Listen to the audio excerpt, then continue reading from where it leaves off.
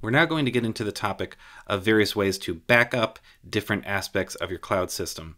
And the first topic we're going to address is the snapshots that you are able to take of your system and restore in your cloud environments using the cloud tools. As a reminder, the Pro plan has automated backups for the staging and production environments, but these are stored in a completely separate file system and require a support ticket to be able to fetch and restore those.